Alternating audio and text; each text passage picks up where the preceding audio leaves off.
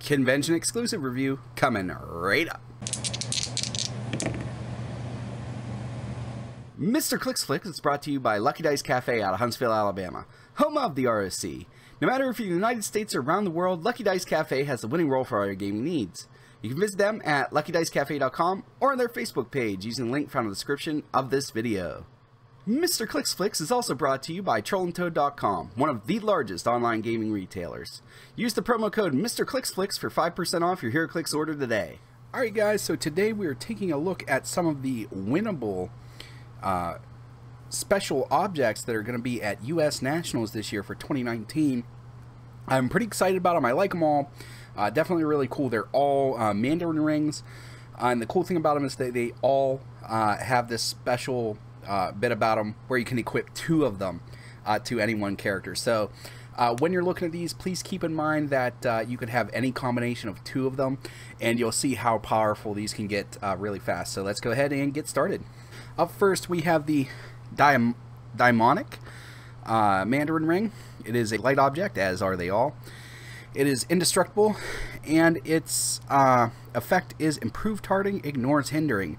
This character's attack, when this character attacks a single character and hits after resolutions, the hit character modifies their attack and defense -1 until your next turn. That is a super powerful ability on its face for 5 points. Improved targeting, ignores hindering is worth 5 points all by itself. And then when you hit a single character, modifying attack and defense -1 is just really good. Next up is Incandescent. This one, it has the effect of energy explosion. When this character uses it, damage dealt is penetrating. So penetrating energy explosion is phenomenal. It used to be something that you could always do if you had penetrating psychic blast and energy explosion. You cannot do that now, so it's really cool to see here. I feel like it's worth 5 points, especially when you think about some other things that you could run it with to definitely amp up how good it is. And next up is Nightbringer. This one has the effect of stealth, smoke cloud. Smoke cloud is free, but only to generate 2 markers. Ooh, free smoke cloud is so good. There's so many figures that just do really well with smoke cloud, and the fact that you basically generate the 2 free markers is really cool for 5 points. It also gives you stealth, so basically what you can do is you can move, free action smoke cloud, and just be in smoke cloud yourself and get your free stealth.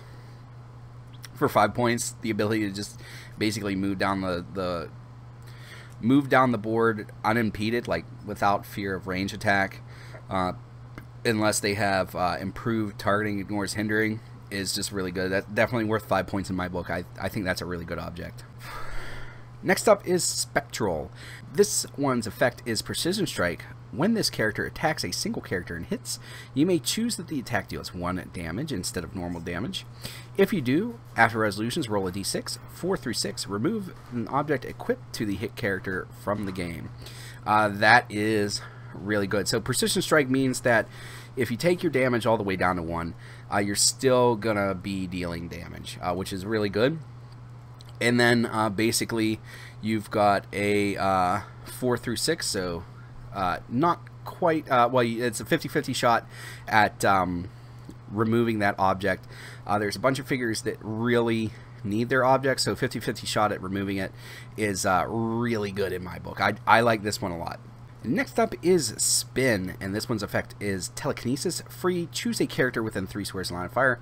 Place that character in an adjacent square. I like this one a lot. I was really hoping one of the rings would give Telekinesis, and this one does. And what it's effectively doing is giving you a 7 square TK. Because TK now, it's no longer, you know, you're not TKing out figures your full range. You're TKing figures 6 squares from their original square. So what you can do is Telekinesis, free, choose a character within 3 squares and line of fire, place that character in the adjacent square. So you take your free action first to place them within 1 square, and then you TK them another 6 as long as it's within your full range. Like let's say you have a range of 7. Definitely helpful there. I think that's a really cool ability. I'd like to see this one on Mr. Oz, because then you're effectively giving a 3 movement for free after your TK. Well, it various points throughout your TK. For 5 points, I like this one a lot. Alright guys, so you let me know in the comments below what was your favorite Mandarin ring. I'd really like to read that stuff. If you enjoyed this video, make sure to give it a thumbs up, give it a share, it really helps keep me motivated to make these videos. And that's all I have for you today. As always, please remember that it's only critical miss if you don't have probability control.